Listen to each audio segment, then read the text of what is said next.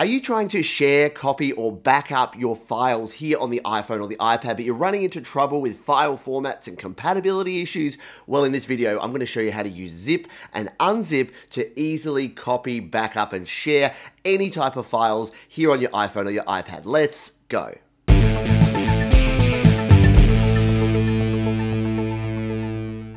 Hi, my name is Pete, and this is Studio Live today, where I help you create, record, and release your best music. And if you've been creating music, you'll know that managing your files, especially here on the iPhone or the iPad, can become a challenge. The iOS file system is not compatible with other things like transferring to Dropbox, Google Drive, and other cloud storage platforms, as well as being able to email and share your files with other people. So if you do want to back up or share your GarageBand files, your project files, or any other types of files here in iOS, then this video is for you. I'm going to show you how to use the very cool Shortcuts app to create a zip and an unzip shortcut so that you can zip up files, share them, send them, copy them, and then unzip them again when you want to use them. So let's jump in now and I'll show you how. Now, the first thing that we need to do is to go to our App Store and download the Shortcuts app. Now, Shortcuts used to be called Workflow, and it was bought recently by Apple, and then they made some improvements to it by removing some features. But anyway, it still has the ability to zip and unzip. So if you haven't got this, just hit the Get button.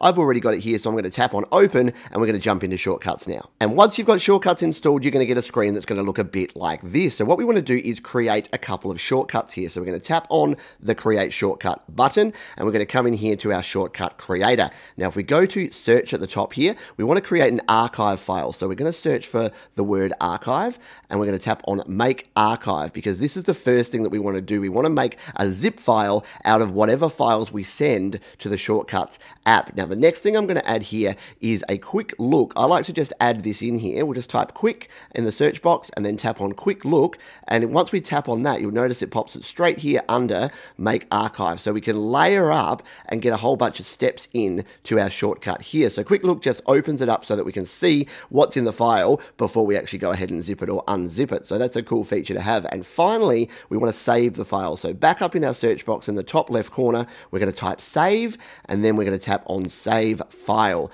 And now it's going to ask us where we'd like to save this. And it's got servers here as iCloud Drive. If we tap on that, we can change it to Dropbox, but I leave it as iCloud Drive because you can then actually change the location to on my iPad or on my phone or any other cloud storage setup that you have set in your Files app. So if you don't know how to use the Files app, I've got videos about that which will be linked down the bottom and up the top there at the moment. But that is all we need to do. We are done. So before we do hit done though, we're just going to tap in the very top right on these little settings icons here because we want to name this shortcut and give it an icon. So we're going to tap on that. We're going to delete the untitled shortcut, and we're just going to call this one zip and hit done. Now we'll change the icon to something that's going to be a little bit better. We'll make it red, and then what do I like to use for zip? I've got these arrows down here somewhere. Yeah, let's just make it, let's make that the zip, the zip icon, and we'll do the other way for unzip. You can make any icon you like. It really doesn't matter. We're going to tap on done, and done, and done. And there it is. There is our zip icon and our zip shortcut ready to go. So what we'll do now is we'll create our unzip shortcut, and then I'll show you how we can use these with our files. Okay, so this should be very familiar now. We're going to create our unzip shortcut. We're going to tap on create shortcut. We get into our untitled shortcut here. Now this time we're going to go archive again to search, but we're going to tap on extract archive. So this, the first thing it's going to do is extract an archive based on whatever files that we actually give it. The next thing that we want to do is our quick look again, like so. And then finally, we want to save this file. So we're going to save file, and there we go. So this one will extract an archive. So whatever zip or archive file we throw at it, it'll extract it, it'll show us what's inside, and then it will save it. And again, we'll set that to iCloud Drive and ask where to save. We'll tap on our little options here in the top right. We'll name this one. We'll delete the untitled shortcut that we have there, and we'll type in unzip and hit done. And then we'll change our icon here. We'll make this one green. And where were those arrows that we were using before?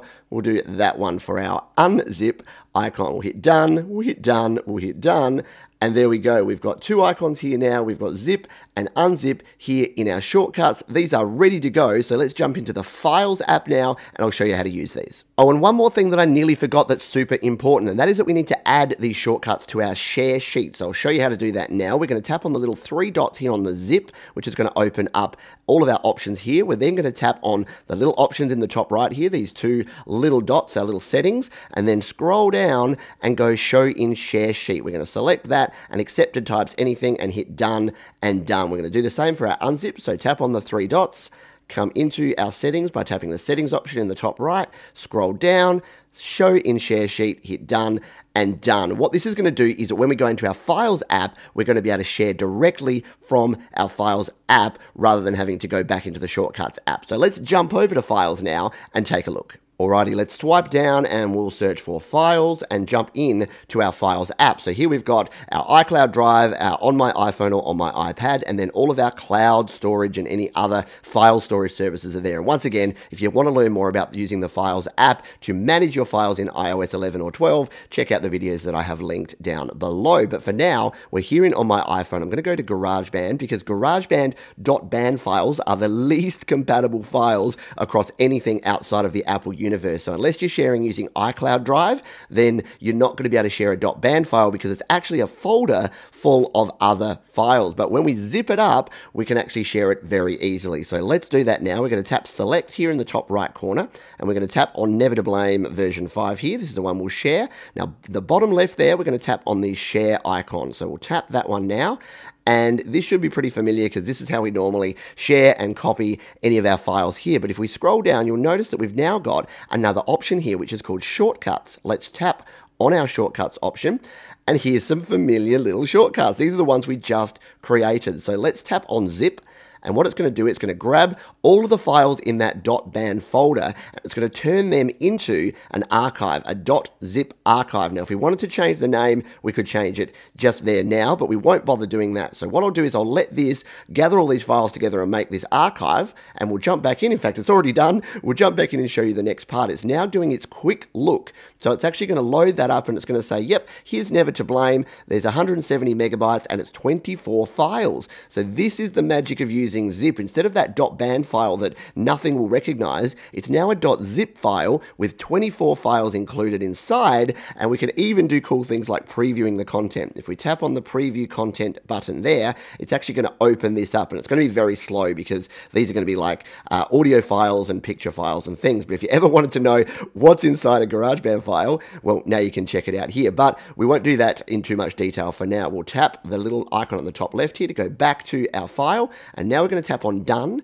in the top left corner. It's now going to go and ask us where we want to save this. So what I can do is I can save this anywhere I want on my iPhone. I can save it to my Google Drive. I can save it to Dropbox, wherever I want to, anywhere that's integrated into here. And once we've saved it once, we can then transfer it as well. So it really doesn't matter. I'm just going to save it here into my GarageBand file transfer folder for now. We're going to tap on Add, and then it's going to transfer that file. So we are now done. We're just going to hit on Done there. Now if I go to on my iPhone, GarageBand, and if we scroll down to the bottom here and find my GarageBand file transfer folder and go into there, there it is. Never to Blame version 5 .zip file is ready to go. We can now select this, we can move this, we can copy this, we can do whatever we want, and we can even copy it across to our Mac or our PC as a zip file, make it even easier to then back up and transfer. And I've got another video showing you how to do that, which I'll be refreshing very soon as well, how to actually integrate these files back in using iTunes file sharing. But that is it. That is the simple process. What we'll now do is I'll quickly show you how to unzip a file once you have actually copied it back, or if you receive a zip file from another user. So you're probably already ahead of me here. We're going to tap into the GarageBand file transfer folder. Here is our zip file. We're going to tap select, and we're going to tap on the zip file. So wherever you've saved this, wherever it's been sent to you, if you've got it on your Dropbox or wherever it is, I suggest bringing it across to your iPhone or your iPad storage first, because it makes it quicker and it's more compatible. I've had issues trying to unzip things directly in a Dropbox folder. It doesn't seem to work. So bring it over onto your phone first, like we've done here, and then we'll tap on the share icon in the bottom left, and once again we'll scroll down and go to Shortcuts, and this time, not surprisingly, we're going to tap on Unzip. And what it will do, it will extract the archive. So it's going ahead, it's extracting those files. There it is. It knows it's a GarageBand project, which is great. We'll tap Done. and then it's going to ask us where we want to save this. So we'll save it here in the same location in the GarageBand file transfer folder. We'll tap add, and there it is. It's saved right in here. If we tap on done, we can now open this project directly from here. So we'll tap on the project. It's going to open it up in GarageBand, and we're going to be ready. Here it goes. It's loading it up, and then we're going to be ready to start adding to this project, to playing it back, to doing whatever we want to do. So a great way to not only back up your own files, put them onto your cloud storage services, free up some space on your phone or your iPad, but you can also share your project files with other folks without having to use iCloud file sharing. And if you do want to use iCloud file sharing, I've got another video about how to do that, because you can actually collaborate live with another user on the same track, which you can't do using this method. But if you want a simple method of being able to zip up, share, and then unzip your project files here in GarageBand or any other iOS files, then this is a quick and simple way to go. And there you go. This is super powerful. You've now got the ability to zip up any types of files right here in the Files app, create that zip file, then share it through all of your cloud storage platforms, and then be able to unzip it at the other end. So all you need to do if you're sharing it with someone else is share them this video, and then they'll be able to unzip any of the files that you send them through Dropbox, through Google Drive, through any other platform. I hope you found this useful. If you've got any comments, questions, or suggestions, you can leave those down in the comments, and I'll see you on the next video. Hey, thanks for sticking around. We've got 2 more sets of videos right down below that you can check out. You can also subscribe to the channel by clicking on the Studio Live Today icon in the top right corner, or you can head on over to studiolivetoday.com for even more audio goodness.